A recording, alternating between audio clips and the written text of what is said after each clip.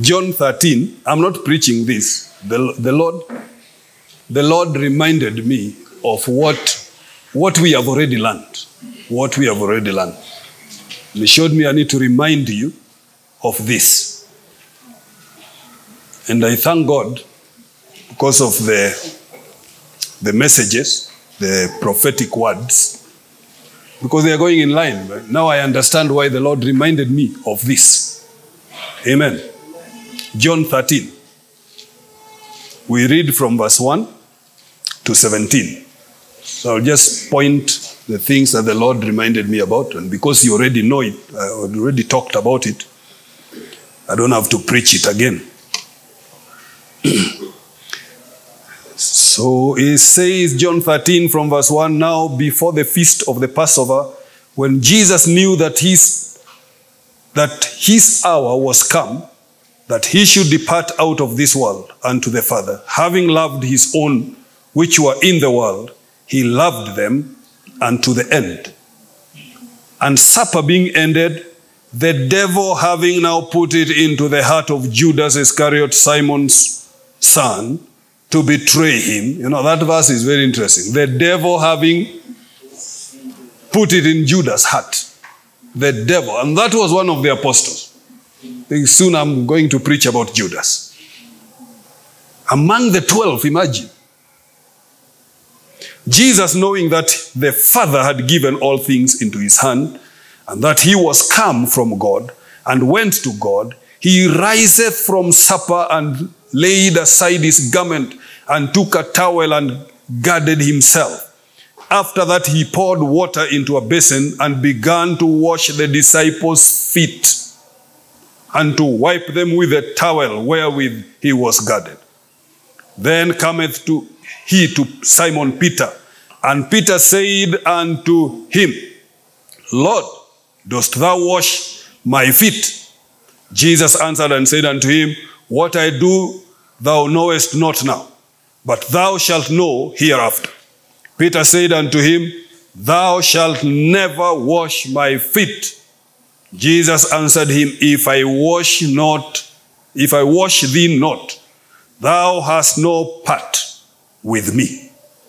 If I don't wash you, you have no part with me. Simon Peter said unto him, Lord, not my feet only, but also my hand and my head. You know, Peter was interested. He is saying, you will never wash me. But when he was told, if I don't wash you, that's your end with me. You are not part of me. You are not even part of my church. When Peter heard that, he said, don't just wash my feet, ata my head. Sasa osha kila mahali. You know?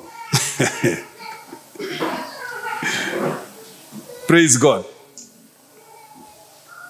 Verse 10, Jesus said to him, he that is washed needeth not save to wash his feet, but is clean every whit. And you are clean, but not all. That is Judas. In that fellowship, they were clean, but Judas was not. He had a devil. For he knew who should betray him. Therefore he said he, you are not all clean. So after he had washed their feet and had taken his garment and was set down again, he said unto them, know ye what I have done to you? You call me Master and Lord, and you say, well, for so I am. If I then, your Lord and Master, have washed your feet, you also ought to wash one another's feet. For I have given you an example, that you should do as I have done to you. Verily I say unto you, the servant is not greater than his Lord, neither he that is sent greater than he that sent him. If you know these things, happy are you if you do them. Praise God.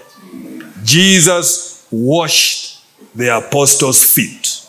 Then he told them wash one another's feet. Now the key thing, with one key thing he says there, that he's washing their feet because they are clean already. These people are clean. But there is a problem with the feet. Feet tend to get dirty. On the way, as you walk, your feet will get dirty. Natural. And especially those days, and what they were wearing, and desert land, you can tell what will happen to the feet. That's why the culture of feet washing came up. Because getting into someone's house with those feet is not fitting. So he tells them, because it was a normal culture anyway, but when he does it, he brings a spiritual meaning to this thing. He tells them, as I have washed your feet, wash one another's feet, because feet tend to get dirty. And this is what the Lord had shown me some time back when I was teaching on this thing about feet washing. There's something very spiritual about feet washing. Amen. Because he shows me that all of us here, we are like feet. Each one of us here is a foot. You are a foot, not feet. You are a foot. You are, as an individual, you are a foot in the house of God. Now, and this is connected, when I'm saying this, with what God has promised to do among us. There is a level and standard of righteousness and cleanliness that is expected of every believer if God is going to move in his life. There is a standard expected if God is going to move in a church. God has his own standard. There is a cleanliness that needs to exist in the house of God. Amen. But then also, we as a people from different backgrounds coming together, we have our differences and weaknesses and failures and problems and headaches that we cause. But if God is going to move in our midst, there has to be unity. The Bible says, behold how good and pleasant for brethren to dwell together in unity. Amen. It's like precious oil. Now, the flow of that oil, the oil is there. Amen. God has enough oil for the church. It is there. But it has to be activated for it to start flowing in a church. And what activates that oil is the unity of the brethren. Amen. When there is division, the flow of oil is cut. It cannot flow. Even if you pray, fire and brimstone. The oil is activated by unity. The unity of saints. Amen.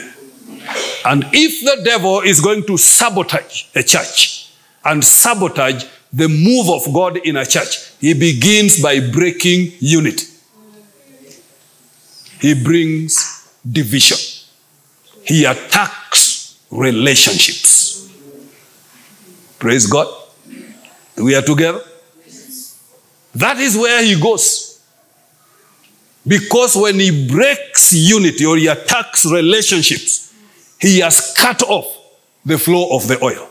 The church is kept and maintained by the presence of the Holy Spirit and is moving in our midst. Now, if you cut off that, there is no church. You have given the devil an opportunity to be the head of the church. You know, we can be in a church like this, and the real power behind the church is the devil. And he's feeling very good.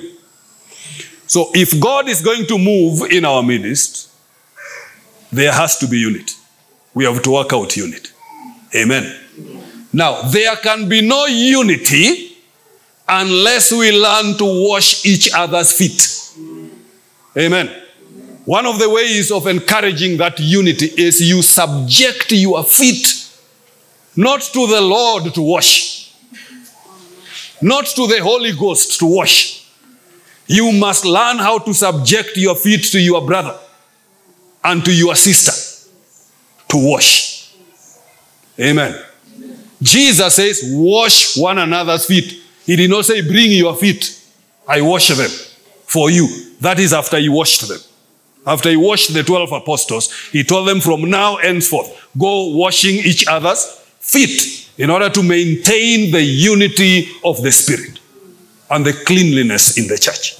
So we have to wash each other's feet. It's a responsibility. Amen. But on the other side, feet are different. There's no feet that looks like other. They are different. Amen. Maybe you have yours, two of them, they look the same. But my feet don't look like your feet. Sindio? And that's where problem comes in. Your foot is not my foot. So when I bring mine to you, it may not be pleasant to you to wash. No? But we, both sides, the washer and the washi. Both of you must come to a place of agreement and fellowship and submission for it to happen. Amen. Because you can bring me a foot that I have never seen. Amen. And this is, the Lord reminding me of this, is in line with what he is doing in this church. The Lord is at work in this church. I tell you. He's very much at work in this church. But if he is going to work in our midst and fulfill what he is saying, we have to wash one another's feet. And you have to subject your feet for washing, if we are going to walk with God. Amen. So quickly, I know some of you may be having those notes, but let me mention them for those who have not been there. Number one is you have heavy feet. Kuna feet that are heavy.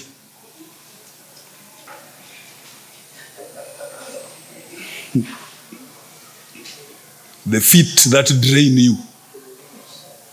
Now, I'm not talking about your foot being heavy. I am talking about the foot brought to you to wash. Are you getting? So I'm not talking about your foot or your feet. I am talking to you about a foot that God will direct to you to wash. Now, remember, feet are dirty. They tend to be dirty. Sindio? So some feet may be brought to you, or for you to be brought a foot to wash. It means for you to know that the foot needs a washing, it has to offend you. Are you getting? It will offend you first. That's why the Bible says offenses must come. When you are together like this, kuna kugongana vichwa, sindio? In a fellowship like this one, kuna kugongana. Kuna quarreling. Kuna hurting each other. It happens. Now the issue is, when it happens to you, what do you do? Learn to wash that foot. So kuna heavy feet.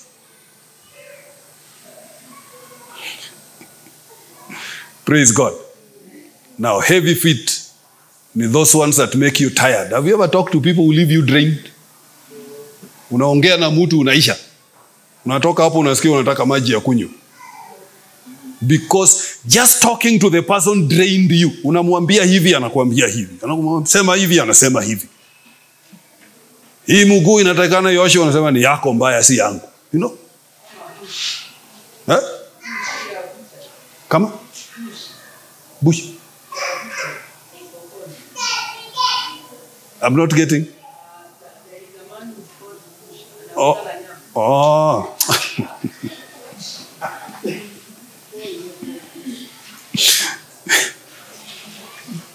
Now, the heavy feet, these are people who don't respond to anything. They are not interested. They don't care. You talk to them, they make you feel wasted. They shut you down.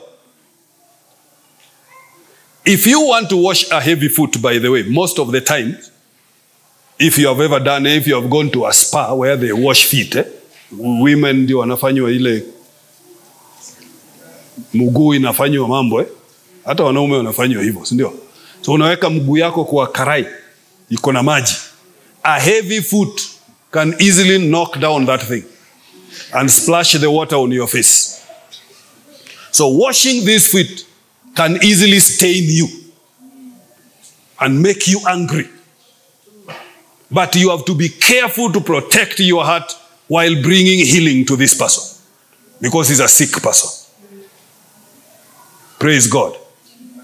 And heavy feet tend to be more dirty than others, because ikienda inaenda imefagia barabara, si ndio? Mwenye heavy feet anashindwa kuinua, so they get more dirty. So a heavy foot is known as very arrogant and careless. And you don't correct them. And they don't want your help. They can help themselves. Difficult people. Yeah, they know it all. Difficult people. Hard. And they leave you exhausted. Very hard to deal with. But that kind of a foot is in this church today. Say amen. And the Lord is not saying you drive it away. He is saying wash it. Amen. Remembering that you also have a foot. Sindio. Number 2, we have the wounded feet. Feet iko na vidonda. People come from different backgrounds, and we meet in a church like this. You don't know the past experiences of people. So most of them, or some of them, may have been wounded wherever they were, and they never got a healing. They only pushed it somewhere. Na ikakaa huko. So when you start talking to them smiling, they start measuring you. Are you another one who is coming to hurt me? Because the wound is still there. It was not dealt with. Such people can easily annoy you and hurt you if you do not understand what they went through. So you can be talking to them very excited and all this, but they are looking at you suspiciously. And you, because of not knowing, you get angry. You start saying, you're too proud. Too proud. Kujivuna unapeleka wapi. So you hurt them more. Those people need gentleness. Ni wale wa handle with care. Yeah, handle with care. Yeah. Kata explode anytime. Do you know people who have been wounded, wanangojea to scratch that wound? And you can do that without knowing. In the washing, you scrub. You can scrub the wound. Utapigwa teke. Praise God. So what we need to know is we need to pray for a discerning spirit. Now the Lord can help us. When we are dealing with people, we know who we are dealing with. So you may not be their problem, but wounded people will treat you as if you are the problem. But you are not the cause of that problem. Amen? Some of the problems with wounded people, and I'm not saying if you do this, you are a wounded person, but most likely maybe you are. No. When we say the grace, ukopal. Before we finish the grace, ukopal. By the time we are saying amen, you're out of the gate. You don't want people. You don't want to talk to people. Because you're always afraid they will hurt you again. So you tend to be suspicious of people. Hata mtu akikuangalia sana unaanza kusema, mbona unaniangalianga hivi? You know? So it's very easy for such a person to bring a problem between the other, you know, and you judge them in a certain way that will break the relationship and unity. Some wounds are self-inflicted, of course.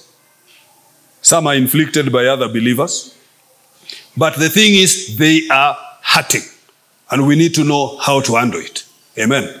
So if the church will experience unity, then we need to know how to handle people that are wounded or people that you cannot understand. You need to know how to handle it in order to encourage the spirit of unity. Amen.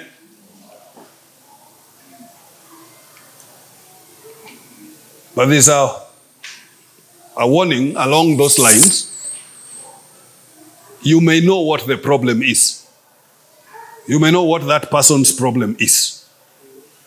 But ask yourself whether you're qualified to handle that problem. The fact that you are saved and spirit-filled does not mean you can handle every problem. You can't. Kuna some problems, if you discover, you need to refer. Amen. And therefore you will bring healing. You will have already done your part. If you refer that, you have done your washing. Amen. Because what we are seeking is not to be known as the problem solvers. What we are seeking is fellowship. Amen. And unity. Kuna ingine inaitwa touchy feet. Touchy. Feet that are touchy. You know, I don't know whether you know touchy people. Being touchy, there are people you can't touch. Literally, I mean. Literally. Ukiguza mtu hivi, anaruka. Yeah. Ni sensitivity. Eh? Kuna wengine ukiguza hapa hivi, anapiga nduru. Hata kwa service, hata kama tunasikiza message, umuguze by mistake hapa, atapiga nduru. That kind of sensitivity. Now, this kind of people are the type you cannot joke around with. Just saying a joke too. Man, you ilifungwa jana. Nasema nini? Na vita inatokea hapo because of a team that does not know you. You know? Hivyo tu. Ama umwambia, but you are not smart today. Wewe ndio unanunulianga nguo. Hivyo tu. Very touchy. You can't say anything. Hivi tu. Kidogo maram. They explode. And a small thing is magnified and made so big. And the next thing is they don't want to talk to each other. They don't want to greet each other. When they come to church, anaangalia huyo amekaa wapi, anaenda pande hiyo ingine. Hata ukiworship una worship ukiangalia kona hivi ndio perhaps your eyes might see him na lose anointing. You know?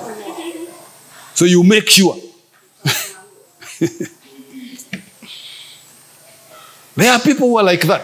Somebody just spoke a word out of hivi tu. They didn't mean to hurt you. Lakini there was an explosion. A touchy foot. If that concerns you, if you are a touchy person, one, you need to deal with yourself. Because not everyone is hurting you. Amen? But on the other side, if you are dealing with such a person, understand that that person needs healing. Amen? So that you can know how to walk with them step by step. If you do not do this kind of washing, you encourage division in the church. The devil uses this to destroy unity in the house of God. Amen. Yeah, wengine wanakosania tu hata kwa barabara, lakini hiyo kukosana kwa barabara will be brought into the church. I don't know why it happens like that, by the way. Watu wanakosana Nairobi, but they will bring it.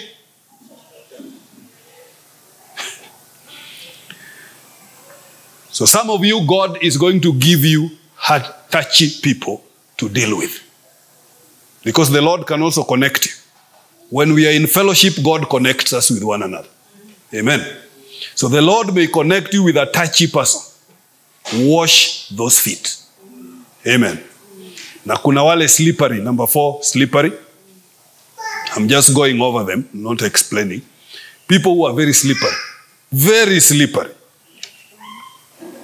Unamuona service leo, next Sunday, especially wakiwa rebuked kidogo, you don't see them. You fellowship now, but when they realize you want to get a little bit deeper to know them, they disappear. They come 1 month later. People are very slippery. They don't even want to be known. They don't even want you to know their second name.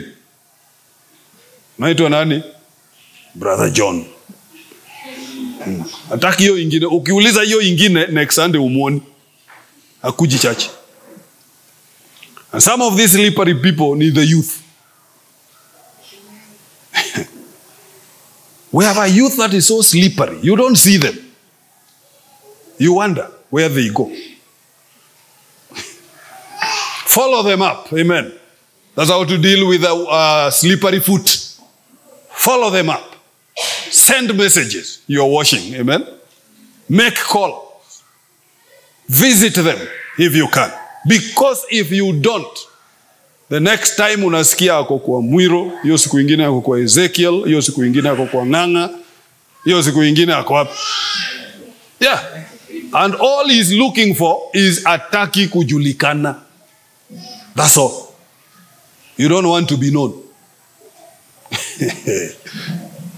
Your foot is always covered. Toa viatu. Why do you think God told Moses, toa viatu? Take off your shoes.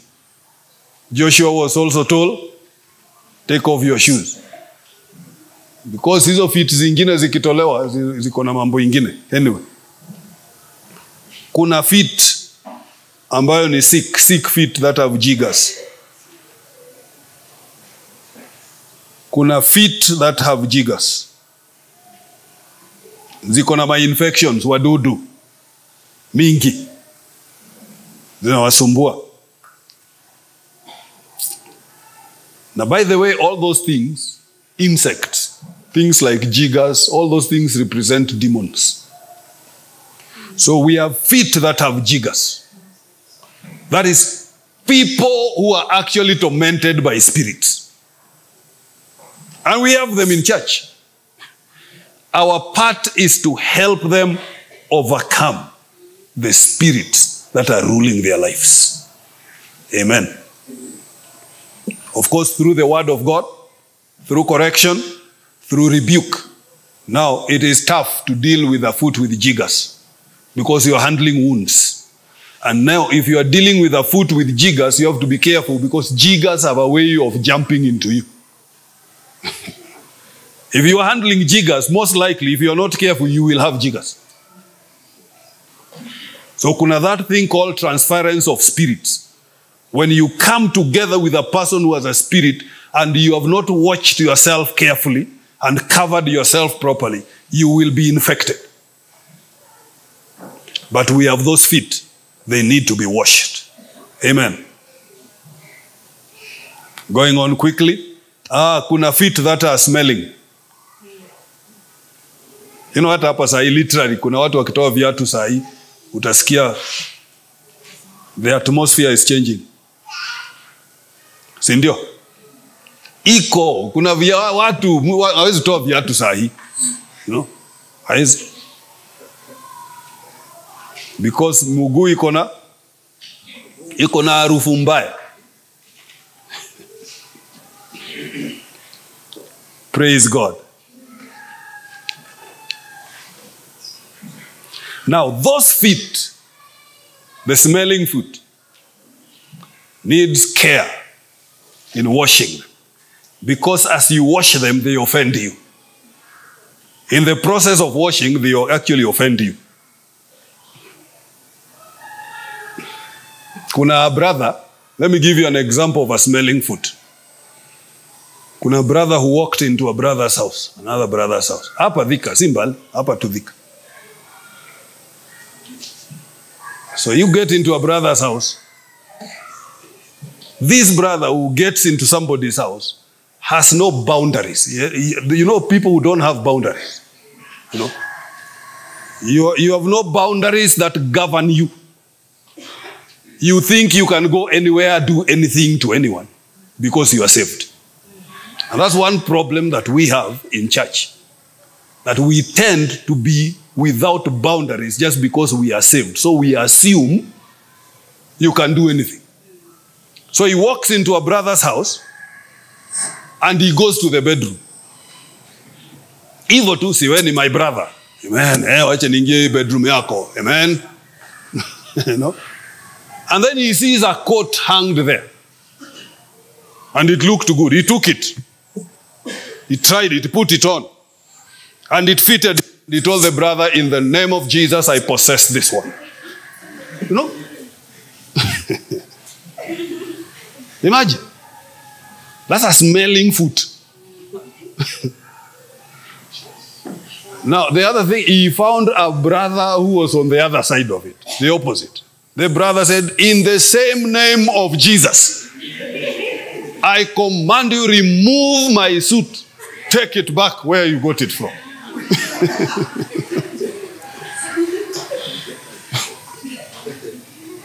People who have no boundaries. You need, by the way, tell your neighbor you need boundaries. You need. Yeah. Even if I'm your friend, you need boundaries. Boundaries must be put in place and must be respected. Amen. Don't come to me in tongues in the name of Jesus. Raba, raba, raba, raba. No. Umeanza kushika vitu zangu na uja niuliza. You know? You need boundaries. Amen. There are places, hata kama tuko friends. You cannot come to my house and get into my bedroom. Nitakugonga, my friend. You see? There must be boundaries. Ask your neighbor, do you have boundaries? Do you know lack of boundaries is what has destroyed a lot of relationships? People are hurting. A church like this, there are people who are not talking to each other. Why? Because someone crossed what? Boundary. Let me tell you, salvation did not remove boundaries. Salvation preserved the right boundaries that we need to have in our relationship with each other. There is a unity that we can only build if we learn boundaries. And without boundaries, we will break them. Are you with me?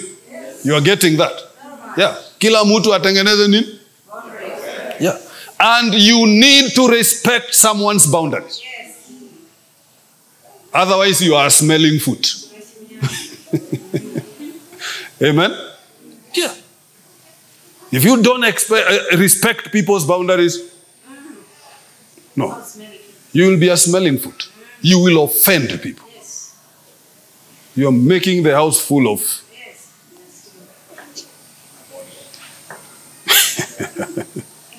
Praise God. Are you with me there? Yes. Yeah. Learn that. If we are going to build unity in the church, we must respect. Yes. You just can't come nimesimama hivi uingize mkono kwa mfuko yangu. But do you know there are people who do that? Kabisa. Amen. Yeah. Hata ukipata tu mtu tu wewe don't develop the freedom of you want to hug everybody. Not everyone wants to be hugged. No. there needs to be some level of relationship for you to be able to hug somebody. Sio kila mtu tu hey.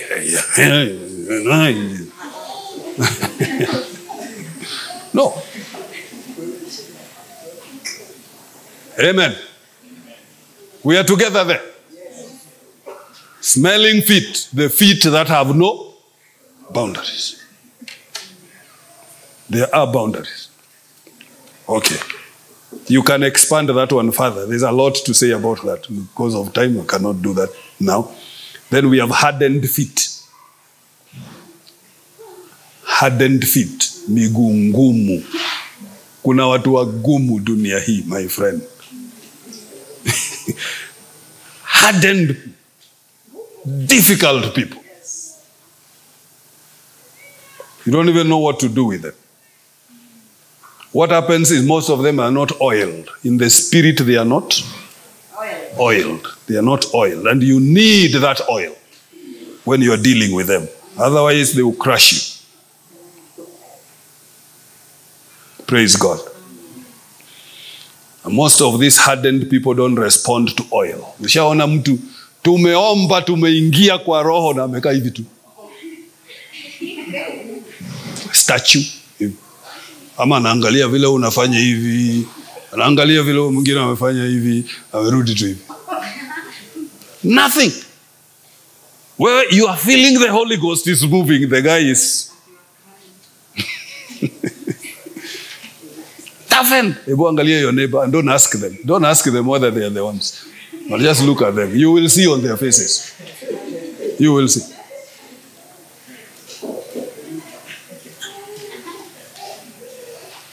It is hard to wash those people. Do you know there are people you don't even know how to approach? God can give you a message for someone, but you look at him like this, una cancel. You cancel that. You cancel that. Praise God. If you want your brother to wash you, then you have to loosen up. Amen. You have to loosen up. You have to learn how to accommodate people. Of course, within boundaries. Accommodate people so that someone can bring a word of encouragement. Another one, a word of correction.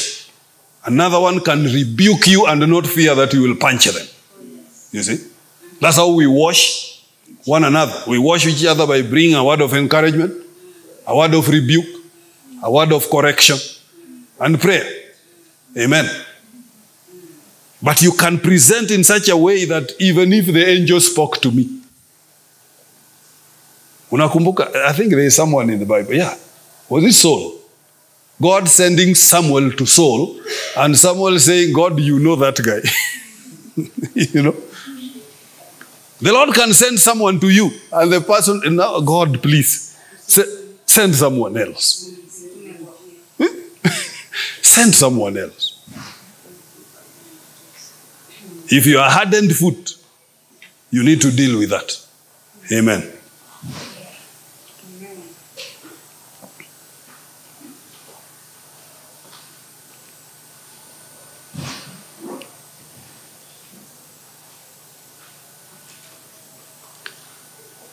If you put all those feet together, you find what Jesus meant by saying, wash each other's feet. In a church like this one, there will be offenses. And people, according to their feet, they will respond differently to those, according to each person's feet. The Spirit of God would want to work with us and flow in our midst. But we must have a system of dealing with wastes and dirt and filth. That is why in the gates of Jerusalem, if you go to the gates of Jerusalem, all those gates had names. There was one gate called the Dung Gate. Have you ever read about that one? Dung Gate or refuse gate. It was the gate through which That was the place where the gate where dung, all the refuse and what was taken out of the city through. The church must have that system. Amen. Where we can remove uchafu, dung, because there's so much anyway. Because you walk, and every time if you walk from here to town, mostly you will come back with an offense. You need a washing. Amen. You go to Nairobi, you will come back with an offense. Some of you just a matatu from Makongeni to town. You have already been offended. You need a washing. The church must have a system of cleansing the filth and the dirt. Amen. So that the Spirit can work through us and bring the nature of Jesus that the Lord wants us to develop. Amen. Now, for that to happen, we have to learn how to submit to each other. Amen. Amen. Praise God. Amen. Because without that submission, you will stay with your dung. You will stay with your ugonjwa, manini, the stubbornness and the demons and all these things. There must be that system in the house of God. And that's what the Lord is speaking to us about. If he is going to move in our midst, we must also know how to deal with this dung and chafu and things that grieve the Holy Spirit, so that he can flow through us and bring healing to us. Amen. Praise God. I want us to stand on our feet, and we are just going to take a minute or two. I'm just telling the Holy Ghost to deal with us, because it will not happen unless it begins with you. I watched something. Unajua watu wa Meru. Meru wako very interesting. If you are from Meru, say amen. If you are from Meru. If you are from Meru, say amen.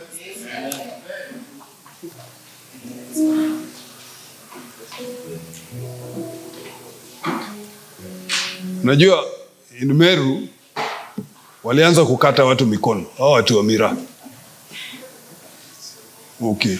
Ukipatikana umeiba miraa, mkono inaenda.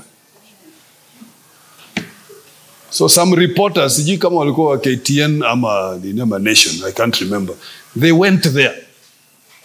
And they gathered a few young men there. And they were asking them, why do you people do this? Why do you chop someone's hand off just because of miraa? And then one of them said, the president said, security begins with you. You see? So they were being told, if someone steals, why don't you take them to, if you arrest them, take them to the police. They said the president told us, security. So they start chopping people's hands off. And it's very easy in a church like this. You see someone with a problem, all you do is to chop them off your life. You cut them off. The Spirit of God cannot work with us like that. We have to submit to one another and correct one another, and also be willing to confess to one another. Now that verse has come to my mind. Confess your faults to one another and pray for one another that you may be healed. Sindio? That's the washing that the Bible is talking about. Amen. Now that means also confession. If you are offended because of someone has offended you, then you go. Sindio? That's what confession is about. Confession ni wewe unajua ulini hurt kwa. Unajua wewe uli cross line. Ulikuja kwangu bila boundary na unajua kwangu kuna boundary. Such thing. Those are confessions that lead to prayer for one another. Amen.